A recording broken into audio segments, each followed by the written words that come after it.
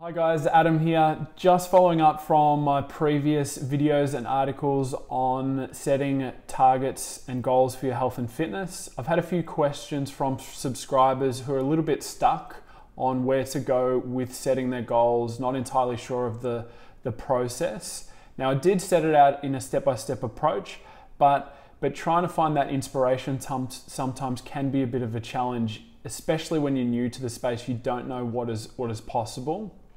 So my advice for you, if you're struggling to come up with a target or trying to find something that inspires you, is go small and short with your fitness and health goals.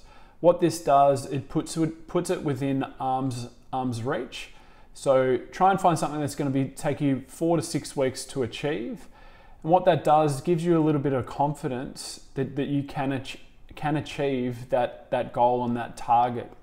If you set a big goal long term, which I'm a big fan of, but if you haven't been in the space before and you're not entirely sure and you have a few setbacks, it can deter you and you want to throw in the towel and say, oh, this is too hard. I'm not sure that my body can actually achieve that. But by going small and short, it gives you that momentum. It gives you that early win, so you build your confidence. But the second thing that does, that's one of the most important things, is it uncovers potential inspiration and future goals. So if you don't know where you want to take your fitness in the long term, by setting that initial goal and exposing yourself to trainers, coaches, books, or just an environment of being in a gym if you haven't been in a gym before, and you start to see, oh, that guy is lifting 100 kilos on his bench press, like that's impressive. I want to do that.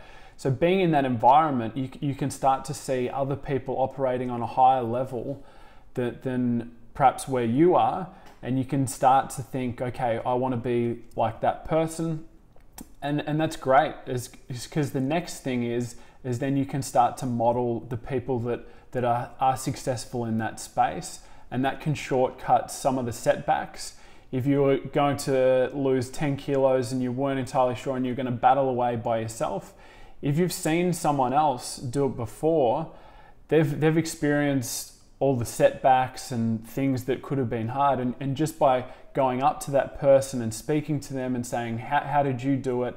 You can find a resource, whether it's a coach or whether it's just them, and they can say, this is how I actually achieved this fitness target or goal. And it gives you that inspiration to go forward and to try something new and to expose yourself to something that you might not have initially thought was possible or was even out there to achieve. I hope that gives you a little bit more clarification. Feel free to give me comments below or subscribe to the channel. And if you haven't already, go over to my website and subscribe to my free content. I'm always putting up new videos and articles and giving you some insight, and it's a great opportunity for you to give me feedback as well. So I look forward to speaking to you all soon, and I hope that helps. Thanks for your time.